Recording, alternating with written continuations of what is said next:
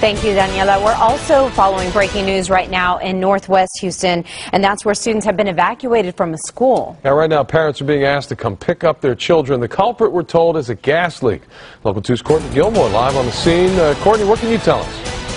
Well, Owen, when we first arrived at the school, we saw parents lining alongside 249 and this driveway here trying to pick up their kids. But initially, school officials were told that everything was safe on the inside for the students and the teachers. But when students kept complaining of getting sick, well, they didn't want to chance it.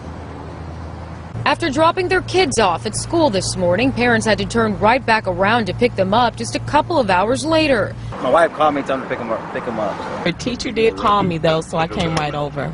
Before the first school bell rang, students and teachers at the Harmony Science Academy off 249 in the Beltway complained of a foul smell near the gym.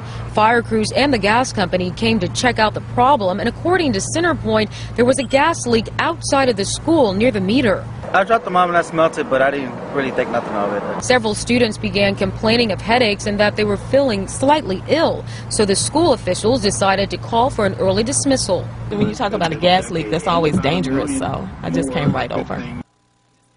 Now, Centerpoint says they had to call in another crew who specializes in repairing larger gas lines. It should be capped off later on this morning. Now reporting live in Northwest Harris County, Courtney Gilmore, KPRC Local 2.